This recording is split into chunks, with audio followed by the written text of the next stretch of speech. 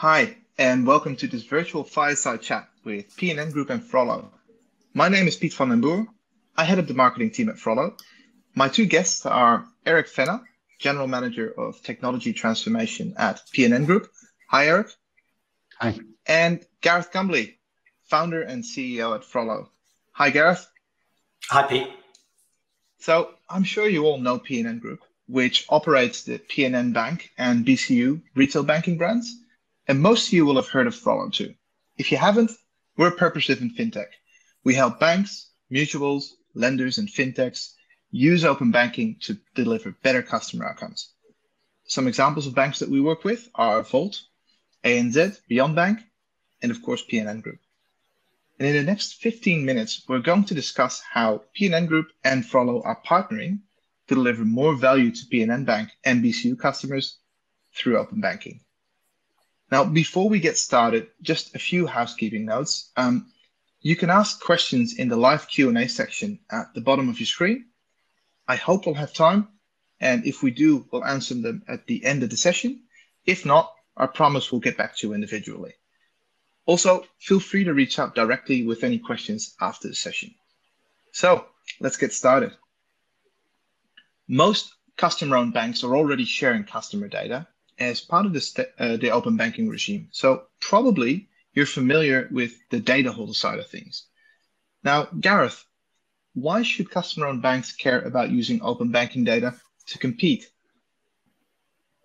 Sure, thanks, Pete. I think most importantly, I think there's an opportunity to deliver a better experience for customers and deliver more value to customers. And I think, as member-based organizations or customer-owned organizations, then the purpose of your organization is really to drive better outcomes for members. And I think that transparency of data is what's really exciting about what we can get from open banking, along with efficiency in processes. So we can streamline efficiencies, we can use data to pre-populate forms, verify identity, and a number of other use cases. So I think that's exciting. But if I think about most people's open banking journey that I've witnessed, it would be the very beginning. We think about we've now got a regulatory requirement. We need to put data out. We have to push it out to people. And then the next immediate thought is, well, I now need to defend that data. Now everybody can see my data. Everyone else can see what my share of wallet is. It starts to get a little bit scary. And then finally, people come to terms with that and then move to compete. And I think that's really where we get the opportunity to build better products for customers. We can use the data to deliver better outcomes and truly deliver better experiences. So, I'm probably a bit over enthusiastic about open banking, but certainly compete is the one I would aim for. All right. Well, thanks, Gareth. So, Erik, P&N Group recently got accredited as a data recipient, and you were one of the first customer-owned banks to announce that you're going to use open banking data to benefit your customers. What excites you most about the open banking opportunity? Well, firstly, Gareth's excitement sort of overflows to everybody around him, so that's always good. But seriously, to us, this is the next step in an ongoing journey of transformation for the bank. We've earned a record 5 years or so as an. We've been using state-of-the-art technology and particularly key industry partnerships to transform the lives of our customers. So we were one of the first banks in Australia to launch Tap and Pay. We were the first to provide virtual cards and instant card provisioning, and we've been able to leverage our award-winning mobile app for the benefit of BCU customers following the merger a year or so ago. So Open Banking Compete is the next part of our digital enablement journey, focusing on making banking easier for our customers. And that in particular includes their ability to manage their overall financial well-being. Through open banking, through the compete side of open banking, we can reimagine the future of banking. And that would be enriching the lives of our customers, offering greater financial empowerment and a superior customer experience.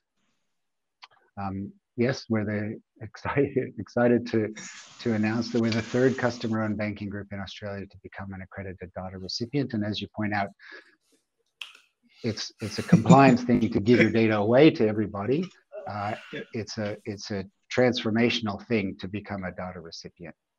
And so this is going to allow us to act on behalf of our customers, collecting relevant information from the other data holders and provide tailored product or service offerings that are easier to use, save them time, and are more convenient for our customers. And as you observed a moment ago, we're partnering with Frollo to deliver the first of hopefully many of these features. All right. Well, thanks, Erik. It sounds like open banking could really offer some great opportunities to deliver value to your customers. So let's make this a bit more specific. What can P&N Bank and BCU customers expect to see from this partnership with Frollo, say, in the next 6 months? So we're testing now. We're going to initially offer our customers a more holistic and enriched digital experience on the mobile app with what we'll call personal financial empowerment platform, and that'll be launched in early 2022.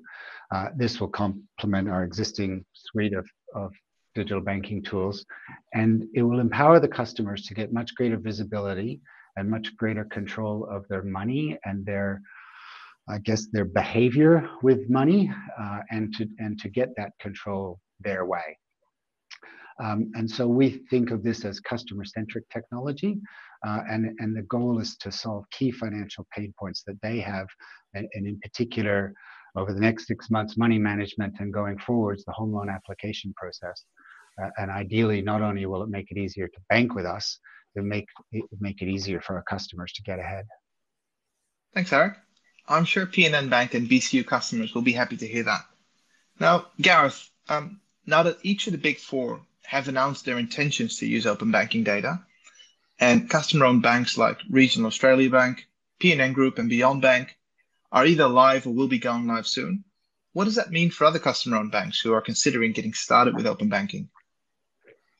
Thanks, Pete. I think most importantly, it's important to recognise that really we're gaining momentum at this stage of open banking. So we recently did a survey across the industry. We had 62% of respondents have told us that they'll be using open banking data and creating open banking use cases in the next 12 months. So, with the amount of data that's coming online and increasingly more data and more depth of data coming online, we'll soon have over 90% coverage of data holders and data that can be used in use cases. And all of this is driving more urgency from banks and fintechs. And in particular, the announcement of the changing rules, particularly around the trusted advisor, which is quite exciting, where a consumer can share their data with a mortgage broker or financial planner, and then that data in turn then can be used to support a mortgage loan application or a financial review, is very, very exciting. And this is driving a number of the use cases that, and along with things like we're doing with PFM, in personal finance management. So I think the important takeaway from this is that if you're a customer-owned bank, that others are consuming your data now, you'll see that pick up quite significantly over the next 6 to 12 months. So if you're thinking about this compete analogy I gave you at the beginning, you certainly won't win a game of football by defending only, right? You can only win by scoring, and so you must play. You're going to have to play in the game, and I think that's the exciting thing. Is it's not about coming to the start line today, but it's making sure that you're on the educational journey. The open banking is going to make a difference. It's exciting for your customers, and it's something that I'd certainly be exploring quite vigorously. All right, so the time to wait and see is over. Noted. Yeah. So, Erik, if someone at a customer-owned bank is watching this and Gareth just convinced them to get started, what would be your advice to them?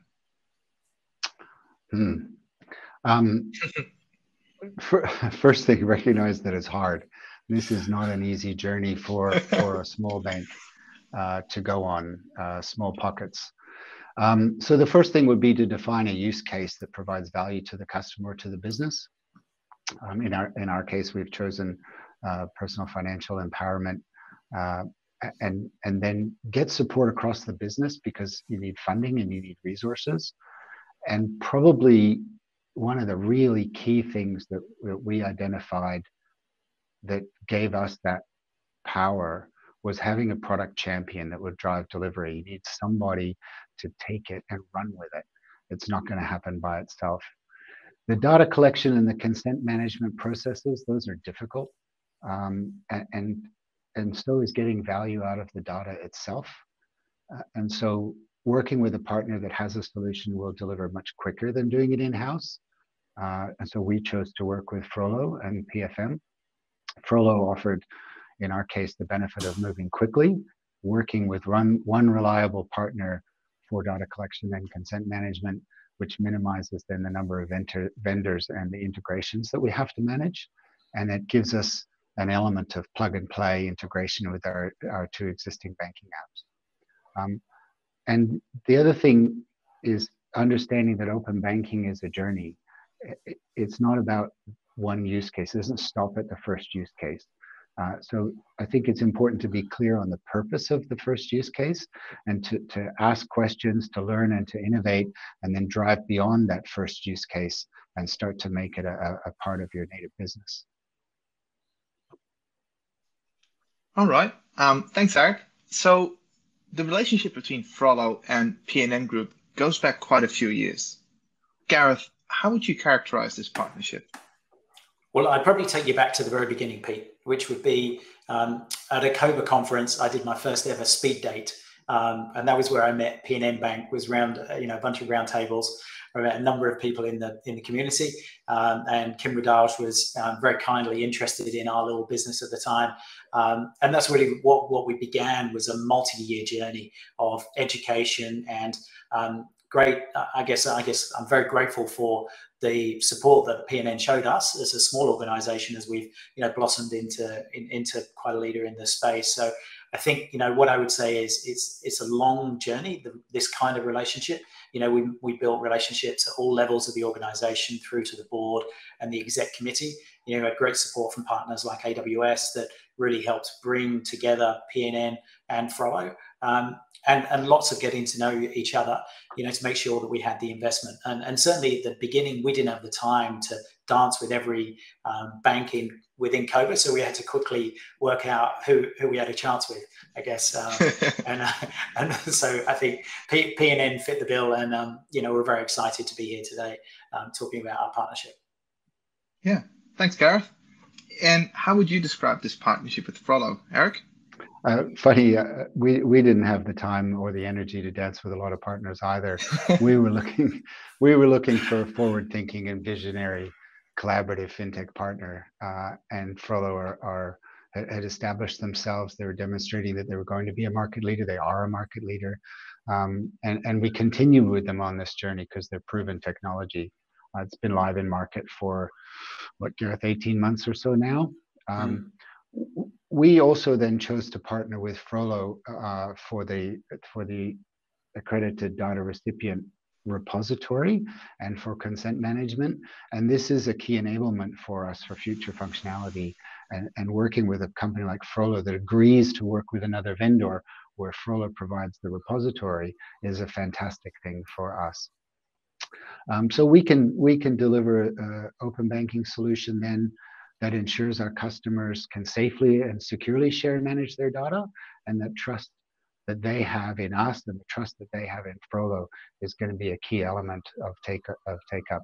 And it's really established itself with Frollo and us as a true partnership. There's a lot of two-way conversation. It's not just give and take. So they've supported us with strategy and accreditation. They've supported us with navigating the regulatory complexities, and we've assisted with providing lots of feedback about how to do the integration and how to deliver value to the bank customers.